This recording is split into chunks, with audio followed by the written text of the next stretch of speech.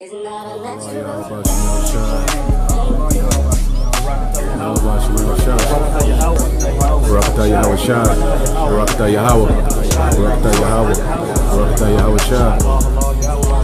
And he carried me away in the spiritual great and high mountain, and showed me that great city, the holy Jerusalem, descending out of heaven from God, having the glory of God.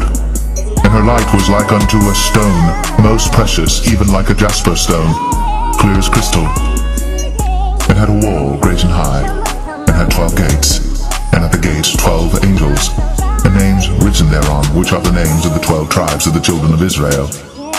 On the east 3 gates, on the north 3 gates, on the south 3 gates, and on the west 3 gates. And the wall of the city had 12 foundations, and in them the names of the 12 apostles of the Lamb. And he that talked with me had a golden reed to measure the city, and the gates thereof, and the wall thereof. And the city lieth 4 square, and the length is as large as the breadth. And he measured the city with the reed, 12,000 furlongs. The length and the breadth and the height of it are equal.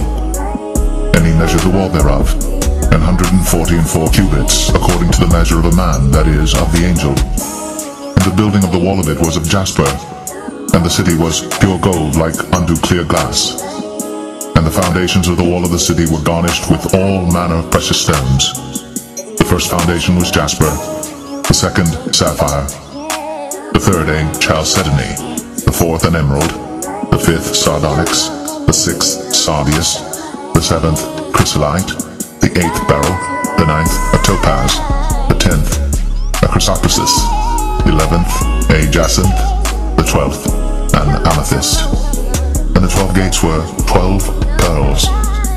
Every several gate was of 1 pearl. And the street of the city was pure gold, as it were transparent glass. And I saw no temple therein, for the Lord God Almighty and the Lamb are the temple of it.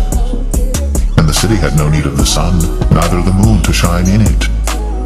But the glory of God did lighten it, and the Lamb is the light thereof. And the nations of them which are saved shall walk in the light of it. And the kings of the earth do bring their glory and honor into it. And the gates of it shall not be shut at all by day, for there shall be no night there.